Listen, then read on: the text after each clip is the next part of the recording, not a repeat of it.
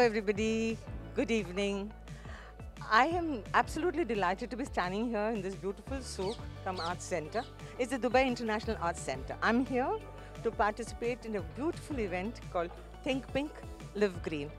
And I'm here because of a very, very dear friend, Manju Ramnan. And I personally think that it is a beautiful way to turn around and conduct an event. October is the Think Pink month, but we also need to realize that it's about life. It's about sustainability and about putting things to good use.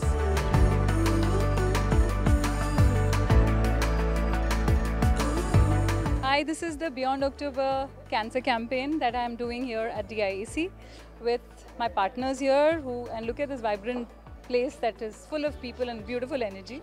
My cancer warriors will start speaking now about their stories and how they battled cancer. And this is a story that continues for the last 10 years. And some of them, the stories are so inspiring. Some of them cured themselves through prayer, some of them through support groups, but they never gave up. And they always fought, and that's why they're so inspiring. And the fact that each of their stories will bring a tear to your eye, but they have not cried. They are brave, they are my warriors, they are courageous. And this evening is to celebrate that courage.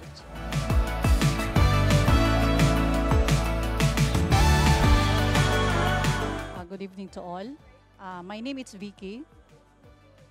I'm diagnosed since 2020, 5 years ago.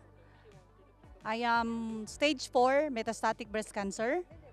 So cancer for me is not will give you death sentence. But for me, I'm very thankful because having cancer, it's really make my strength more stronger.